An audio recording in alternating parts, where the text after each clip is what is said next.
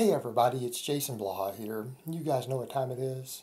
Time for a client lesson update. And remember, for those of you who like these type of videos, because many of you have said it's your favorite segment, please click like down below. And a lot of times the guys who are watching these enjoy them because they're themselves personal trainers or trying to become trainers or coaches or whatever. I get a lot of that in these comments. So today let's talk about being efficient with your client's time. Because yes, we could argue that as long as you can recover from it, more is better off of a diminishing return scale. In other words, training the way I train 7 days a week might give me 3% more progress, 4%, maybe 5% more progress than if I just did the same training I do 4 days a week, right? Which people who follow my vlogs know exactly what I do. It's all documented. There's no ambiguity. You guys know what weight I lifted for my third exercise for 5 sets of 10, 8 days ago. Okay, it's all there. So over to the point with your clients. Most people who can afford coaching or training have less free time. Why? Because people who are willing to pay someone to coach them, number one, usually financially stable. They usually have good careers, right? Now, I do get some college students and they find ways to scrape the money up, but generally speaking, I would say for me personally, I have more clients in the six-figure, close to range, at least middle class, if not upper middle class. I do have some people who make a lot more than that, but they're people who are quite financially secure. It also means they have busy lives. A lot of them might watch my channel, but they don't have time to research everything. They can afford to pay someone to tell them what to do because they don't have time to go sitting around spending hundreds of hours researching all this stuff themselves. Okay, that's the people who hire coaches. So a lot of people are like, I wouldn't hire a coach, I could watch it. That's fine. You have the free time, and to you it's a lot of money. A lot of my clients, my coaching fees is really nothing. Okay, it's not a significant chunk of their income. Meaning, if you're making $100,000 or more a year, it's not really a big deal. It's time spent that they don't have to spend chasing their goals. But by that same token, many of these people don't have large amounts of gym time. In other words, many of them at most only have 4 or 5 hours they can spend in the gym every week. So that being said, we've got to make efficient use of their time. We've got to make efficient use of their time. We have to get as much gains as possible out of that. Now, in my case, most of my people are coming to me as strength as a primary goal. Do I have some who do care about aesthetics and physique? Yes. Do I have some who don't care at all? Yeah. But realistically speaking, most guys want a little bit of both, and I've had guys who have very successfully done that. In fact, I almost want to put up some of my pictures. One of my guys who actually, he's going to be able to not be coached anymore for a while. I might put his pictures up later and crop his head and everything completely out. But he actually has obtained an aesthetic physique when our original goals were geared towards just maximizing his squat, bench, and deadlift. That's what he cared about. Guy ended up getting a fairly aesthetic physique as a very, very, very busy business owner, but all we did was add extra shoulder work. He started saying, hey, I want some of this. And he actually kind of obtained that look a lot of the guys want because he's not a really big guy. He's gotten quite lean and has obtained that shape, but we run him on conjugate. And he does extra delt work. But what you have to do with your guys is assess this stuff of look at what their weak points are. What I generally do for my guys who have limited time in the gym, we spend close to 50% of their gym time working their weak points. People would say, why? Because the other lifts are going to build everything. In other words, if you're doing squat, bench, and deadlift variations, you're doing rows, right? Most of the muscles in your body are growing. And let's say that we do, and I'll use an example of my conjugate guys, because about 50% of my clients are on conjugate. In other words, people who aren't on conjugate probably don't have major weak points. We do general training and it's balanced training. They're usually slightly less advanced. For guys who run something like conjugate, we're already getting squatting, benching, deadlifting, and rowing in all the time. No matter what template we run, whether we run max effort and dynamic effort or max effort and repetition effort. Well, on the repetition or the dynamic effort days, those guys are getting hypertrophy through most of their body.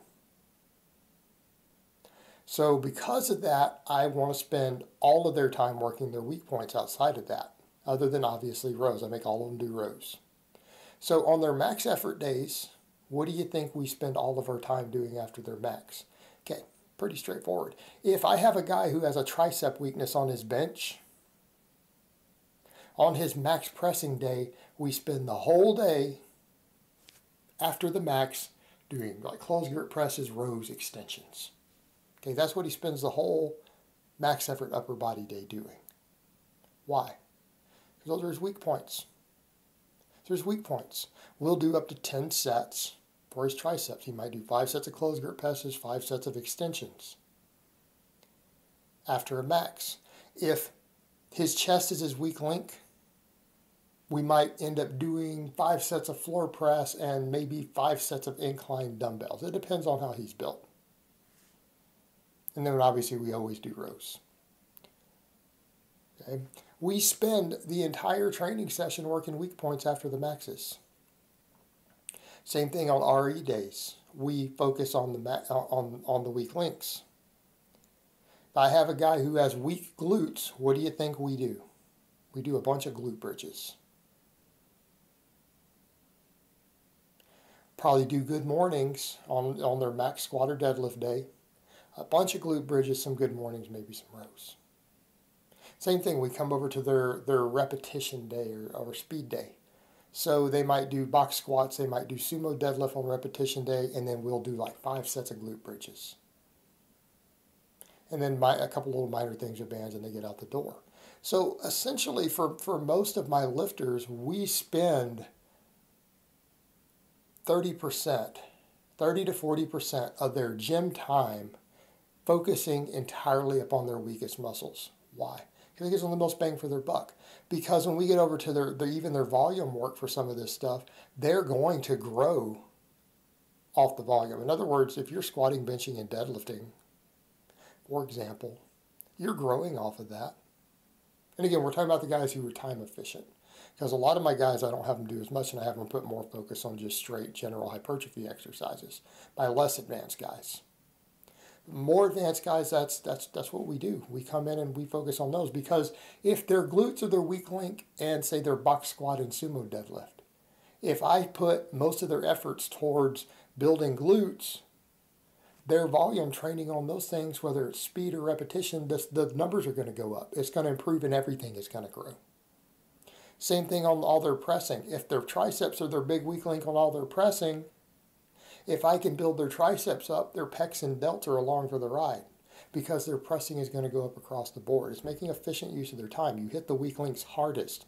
The things that are the smallest and the least developed need the most work because everything else will be along for the ride if you do that. My less advanced guys who aren't ready for a system like that, we still do the same thing. If I have a guy whose chest is limiting his bench press tremendously, what do you think we do? We do a bunch of floor pressing and dumbbell work.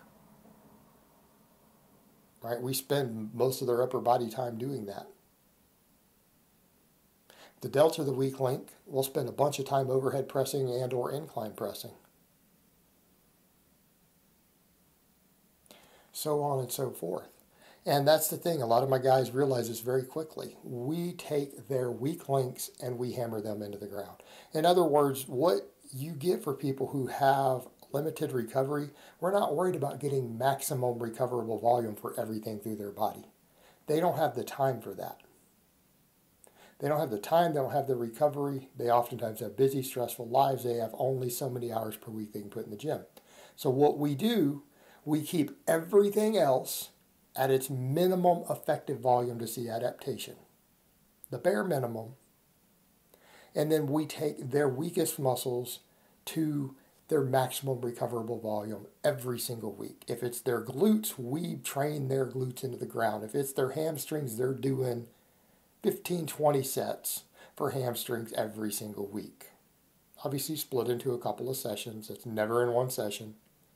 So in other words, if I have someone whose hamstrings are a weak link who has limited gym time, they're going to end up doing 10 sets for their hamstring of one nature or another twice a week. If your triceps are your weak link, you are probably going to be doing closed grip presses and extensions of some type all of your upper body workouts. You take their weakest links and you put the most work into them. Now, obviously, less advanced guys, everything is more balanced. We can put a slight bias. If they have a glaring weak link, we put more work towards it. All right, like I've said with my skinny guys, my skinny underweight guys always have weak glutes every single time. They're going to do glute bridges or hip thrusts. And they're going to do a lot of them. But that's usually when you're dealing with less advanced guys who have a glaring weakness. You might only look at one muscle and treat it in that regard. Everything else, you can just get them there with balanced programming and balanced accessory work. All right, most of my guys' chest, we can just do bench press and either overhead press or incline, depending on how they're built. That's all they need early on. They might need some tricep work.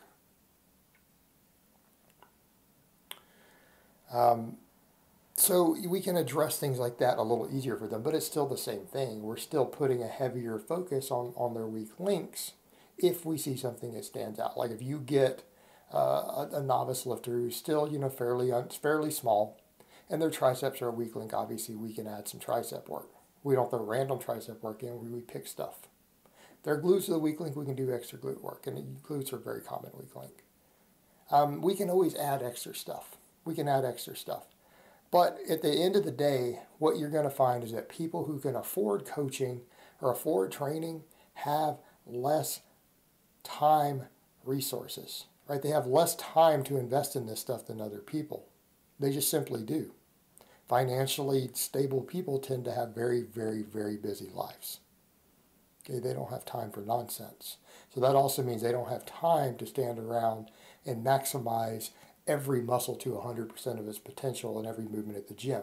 So you give them the most bang for the buck. If you can build their weak links up maximally, they will make good progress all the way down the road. So it is an issue of time management. So it is an issue of being efficient versus being optimal. All right, guys, well, that's really all I have to say on that today. I hope it's been informative, and I will talk to you guys next time.